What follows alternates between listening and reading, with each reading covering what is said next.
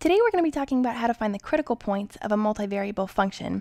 And in this particular problem, we've been given the multivariable function f of xy is equal to x squared plus xy plus y squared plus y. Now, if you'll remember from Calculus 1, when we talk about finding the critical points of a single variable function, so for example, if we have a function f of x, and we want to find the critical points of f of x, what we want to do is take the derivative, so we'd get f prime of x. Once we have the derivative, we set it equal to 0, and then we solve for x. We're looking for the values of x. Well, we're going to follow those same steps with this multivariable function, but of course we can't just take the derivative like we did when we found f prime of x. When we have a multivariable function, of course we have to take partial derivatives. So to take partial derivatives of our function f of xy, we'll take the partial derivative of f with respect to x. We'll also take the partial derivative of f with respect to y. So we need to take the two of them. When we find these derivatives, we'll have the derivative here. We're going to set both of these equal to 0, and then we're going to have to solve those two equations as a system of simultaneous equations. So let's go ahead and take the partial derivatives. When we talk about the partial derivative of f with respect to x, of course we're going to be taking the derivative, treating x as the variable and y as a constant. So the derivative of x squared is just 2x like normal. The derivative of xy, when y is a constant, then the y becomes a coefficient on this x term here. So the derivative of xy is just y. So we say plus y. And then the derivative of y squared plus y is going to be 0 because there's no x variable involved in either of these terms right here. They're both constants, and the derivative of a constant is 0, so these drop off completely. Now when we talk about the partial derivative of f with respect to y, the derivative of x squared will be 0 because we're treating y as the variable and holding x as a constant. So x squared here will be 0. The derivative of xy, well, x becomes a coefficient on this first degree y variable, so the derivative of xy is just x.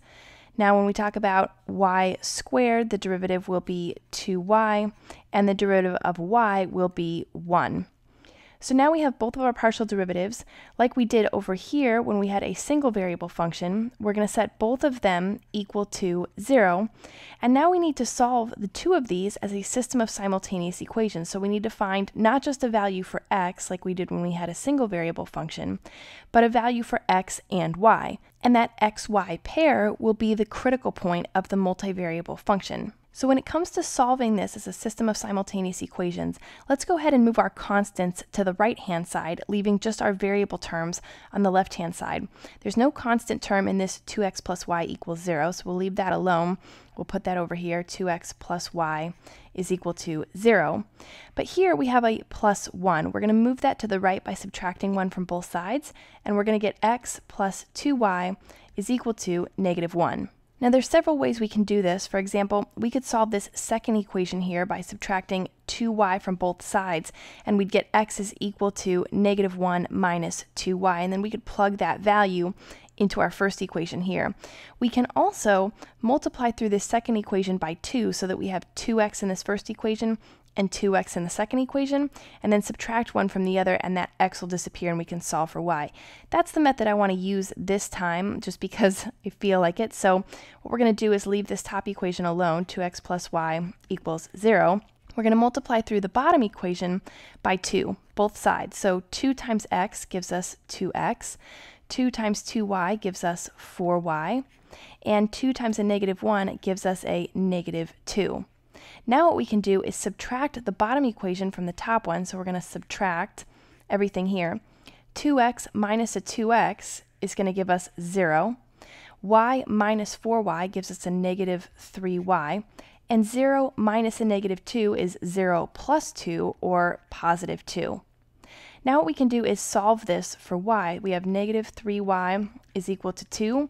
We divide both sides by negative 3, and we get y is equal to negative 2/3. Now that we have a value for y, we can plug it back into either of our equations here to solve for a corresponding value of x. So let's go ahead and plug it into this equation right here. It doesn't matter which one you choose, we'll just choose this one.